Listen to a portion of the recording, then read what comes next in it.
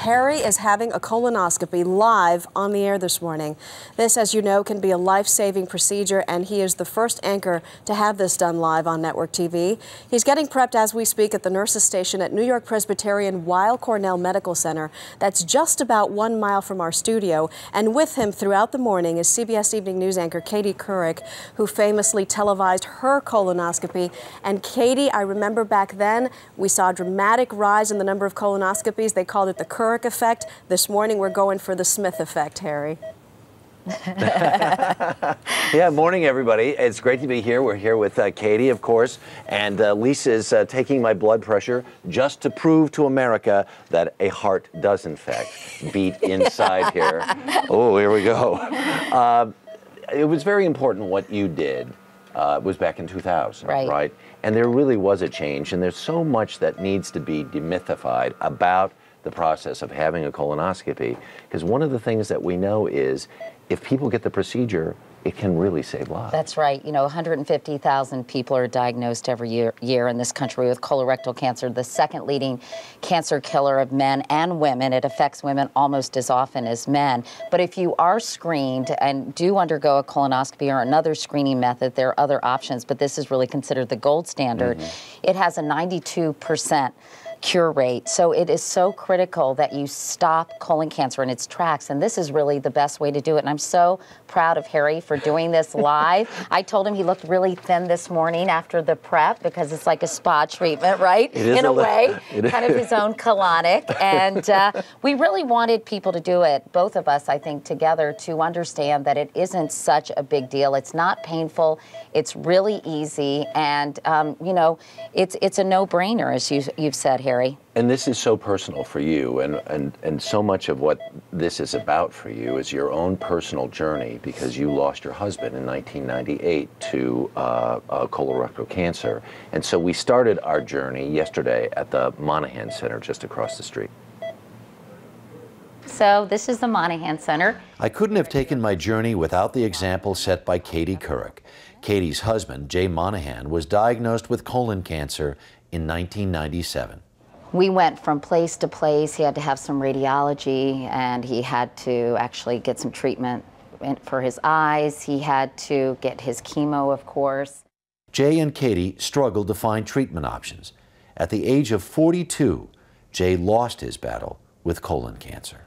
There's got to be a better way, a more compassionate, comprehensive way to treat people going through this hell, which it was. Out of her loss came a commitment to establish a center in Jay's honor to help families deal with prevention, screening, treatment, and support.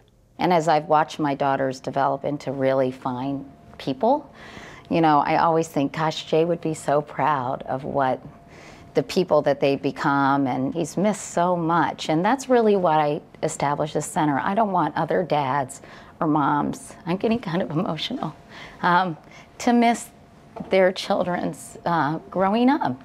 Colon cancer is the second leading cause of death in the U.S. from cancer, with 50,000 deaths each year. So if we can have a seat over here. Terrific. I experienced some of Katie's vision. Have you had any surgeries? During my initial screening at the Jay Monahan Center for Gastrointestinal Health. I feel the way I feel right before I go to sleep.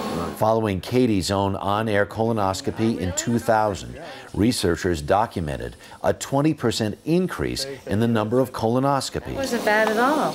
And dubbed it the Couric effect. How are you? Good. Hi, guys. Here we are again. Katie stopped by to provide some moral support. Well, why don't you go ahead and... Have a little more? Yeah. And give me a bad time. Bottoms up, so to speak. We I got a million of them, Harry. Let the games begin. You're going to have to get up very early tomorrow, but you're used to that, right? Yeah, but you know what's going to be fun? You'll be there with me. I'll see you bright and early, but for now, this is Dr. Couric signing off. So here you are in your scrubs with your stethoscope. Yes, I'm not a doctor, but I do play one on TV. I'm having a little doctor fantasy fulfilled this morning, For sure, Harry. this morning. I think one of the things we can demythify off the top. Yeah. Don't worry, I'm not going to be involved in the medical aspect of this. My worst nightmares come to life. And I can always say for the rest of my life that Katie Couric hosted my colonoscopy on morning television. But the other thing I'm going to say, just in terms of the process, so you drink all of this stuff, and you know what? You go to the bathroom a lot. That's really that. And having done this before myself, right? That was the worst part. Was last night. Yeah, exactly. A lot of people do say the prep is a bigger pain, not a pain, but a challenge than the procedure. But as you said, I always tell people, you know, no, it may not be at the top of your to-do list, but it's a lot better than being diagnosed with colon cancer, which is just something you obviously don't want to have happen to you. And this is a very easy way to prevent it. And you know, for all of the cancers we talk about so often, day after day after day, and cover on evening news or on the early show, it's 150,000 people get diagnosed every year. 50,000 people die. And nothing breaks my heart more than hearing from people who say they were diagnosed with colon cancer, because I know they're saying to themselves, if only I had gotten screened, then I wouldn't be in this situation. And that's what we're really trying to educate people about today. So we're going to be back in 25 minutes or so, and we're going to show you how it's done. And give people information about when they need to get screened, who needs to get screened, does insurance cover it, how often, et cetera, et cetera. We're all things colon here this morning. Colonoscopy Wednesday. Yeah. Thanks, guys. Harry, we'll see you in a little while. You're in very good hands. Thank you so much, and we're very thank you, Maggie. Yeah, put those gloves away. Get out of here. Don't worry, you won't remember a thing. We're going to really get down to the bottom of things in just a little while. Yeah, right. There are so many jokes that go with this, and they're almost it's important to have a sense of humor about this. I think so. In fact, yeah, some people were mocking us earlier. Yeah, and this is your very, very good friend, Dr. Mark Pochapin, who is the man. Yes, he is the director of the Jay Monahan Center. He was Jay's doctor, and he's also chief of endoscopy here at New York Presbyterian, and also one of the finest doctors and people on the planet. You can't do much better than that for an introduction, right? He's wonderful, so he'll do a terrific job. And this is a great opportunity for us to do some demythifying, because one of the things you talk to a guy about, well, my doctor said I need a colonoscopy, and guys are so apt to cop an attitude about it. And one of the things we need to do is say, enough with the attitude, just do the procedure. Yeah, I mean, the big question is when you should get it done. And people don't realize you get it done when you're healthy. Men don't want to hear that at all. They want to have a symptom, they want to go to a doctor when they're not feeling well. But this disease we can prevent, and that's the key, but you have to do it when you're well. So by and large, anybody the age 50 or over should really be talking to their doctor about screening for colorectal cancer. Now, of course, there are other reasons to do it earlier. If there's a family history, like in Jay's case, his family now are going to have it at a younger age, starting starting at 40 or younger. Women can get this disease just as frequently as men. Often women don't realize that. They think this is a man's disease. I don't know why they associate colons with men, but generally this is not thought of a women's disease. Because it's almost the same number, exactly. 50-50. So women need their mammographies, they need their pap smears, they need to see a gynecologist, but they also need to be screened for colorectal cancer. And I always say no family history is no guarantee, because 75% of all colon cancers are first time in a family, so they have no family history. Here's another big deal, though. Healthcare costs are out of control. Does insurance, as a rule, pay for this? By and large, if your doctor recommends it, insurance will pay for it. There are 33 states that actually mandate it. We applaud those states and actually hope more follow suit, because it's really important to focus on prevention. This is a disease that can be so devastating, as we know from personal experience, but it can be prevented, and that is the most important message. And the key, Harry, is getting it before it can develop. So one of the reasons you get a colonoscopy is because you can actually remove a precancerous or even cancerous polyp before it develops into a tumor and permeates the colon wall, goes into the lymph nodes, and metastasizes to other organs. Knows what she's talking about. No, but it's really important, because this is one of those cancers you can actually stop it in its tracks. Nip it in the bud. Or butt. Yes, go ahead. So Mark's got the scope. He's going to show us how check this works. out. This is amazing technology. It really is an amazing feat of technology. What we have is a device that can move in 4 directions, up, down, left, and right. And I'm using my thumb to control these wheels. And this little wire you see isn't normally here, but I have it here for demonstration. So if we do see a polyp, we can extend this little...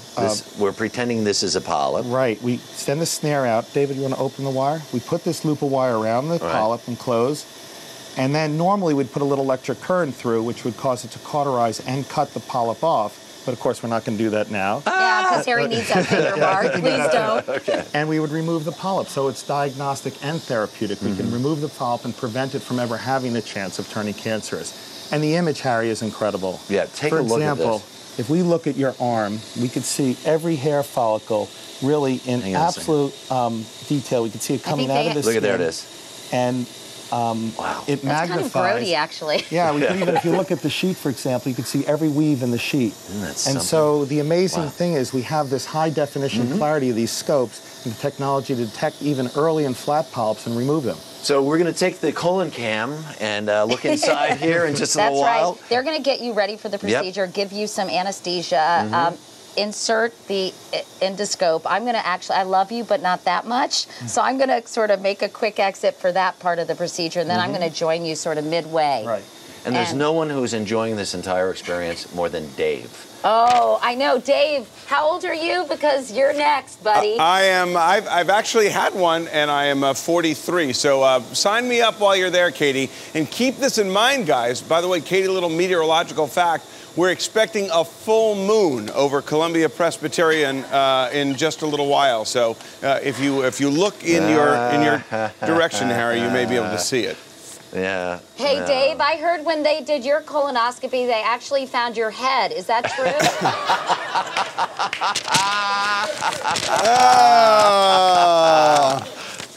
Katie, you've silenced me because anything I say right now would wind up on cable. All right. Bye, all right, my love.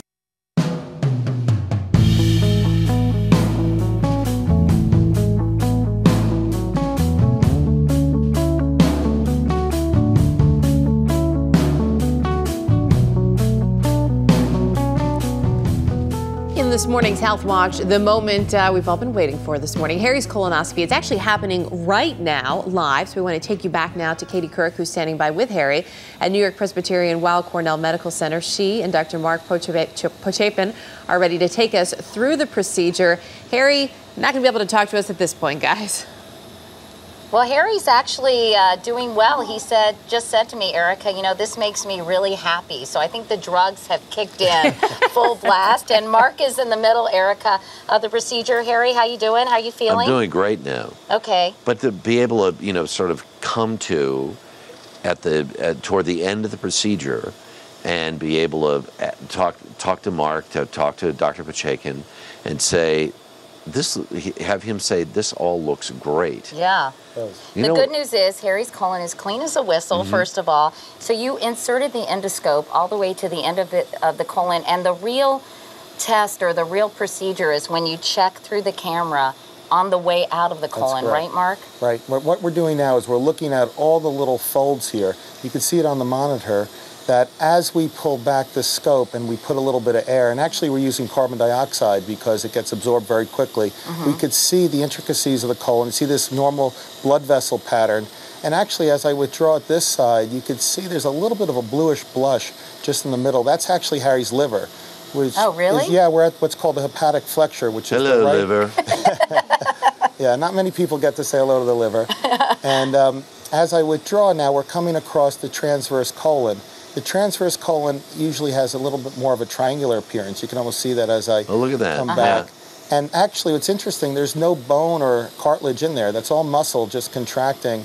And that's what keeps the fluid from coming too quickly out of the body. And the colon's job is really just to remove fluid. It's basically the dryer of the body. It's the sewage system. And this is just sort of cleansing it so you get a better look. And you also have to look for flat polyps as well. Sometimes polyps protrude out like little warts, I guess, right? But sometimes they're flat. Katie, what we like to say is they don't always present themselves well.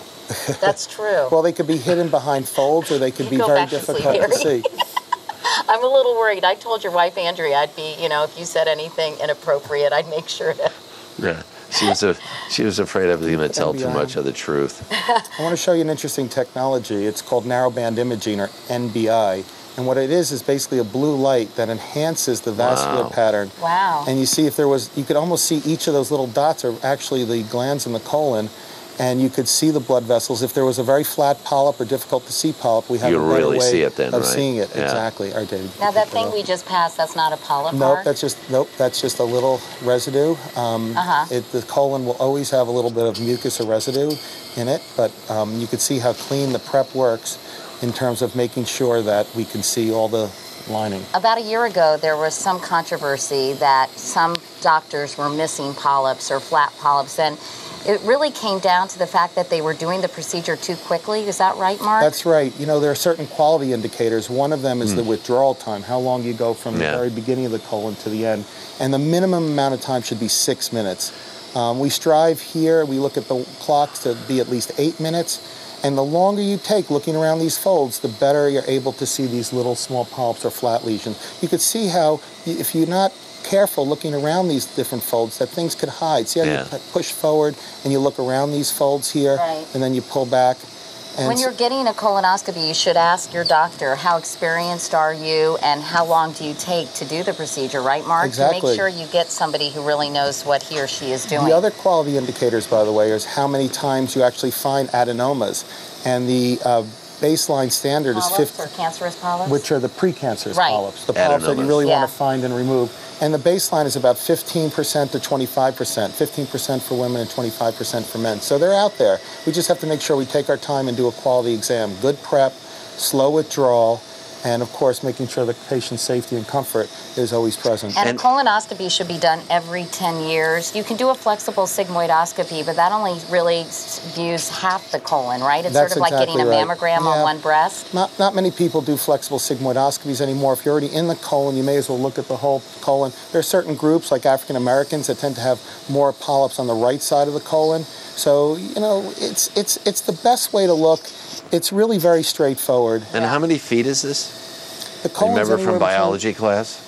From high school, what is it? Is it 12 or 18? It's, no, 4 to 6 feet is the colon, but the small intestine can be 20 feet. Okay. And you have apparently a very long colon. Yeah, yes. And by the way, I just want to point out I'm wearing my splash shield because I was told I was going to be in the splash zone, and I could have gone all day without knowing that, Mark. Sorry about that, Katie. Thank you. Anyway, Erica, we'll come back to you when Harry's done and Mark is finished with the procedure and give you the final prognosis about how it went.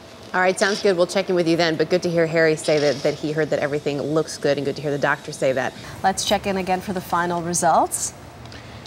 You know, I don't know what it was. When I was going under, I could hear Deep Purple and Dark Side of the Moon. And somehow it just was kept going through my mind. Dr. Pacheco, I really wanted to ask this question because we talked about insurance covering a lot. Right. But there are 50 million people in this country who don't have insurance. Are there ways they can go about getting screened? Absolutely. There are a lot of programs out there. They should talk to the American Cancer Society. They should talk to their local health center. Like in New York City, the Department of Health here provides free screenings through the hospital health center. Yes. So there are ways to find places to get the screening. There are a lot of community outreach places in a variety of cities all over the country. Yeah, and you know what? You do have a good bedside manner. Really? Yeah. Thanks. Very so maybe, impressed. you know, the TV thing doesn't work out, Harry. I'd go back to medical school. But, you know, we do want to reiterate the message here because I know all three of us feel it's very important, and that is early detection can save lives. You can prevent this disease before it becomes cancer by having a screening colonoscopy.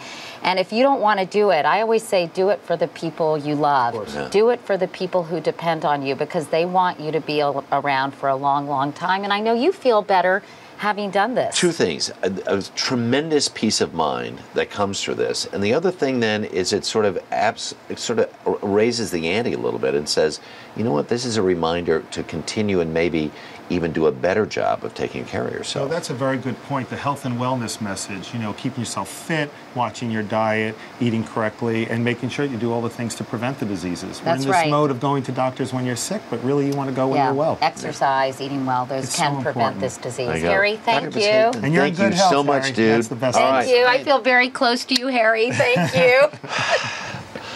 Boy, the things you see when you work as a reporter. Anyway, back to you guys. Poor Katie's got a little PTSD this morning. Yeah, and the things your colleagues see. Exactly. It was all about showing people this is nothing to be afraid or ashamed of, Harry. Piece of cake, right? Nothing to it. Nothing to it. Thank you, Harry.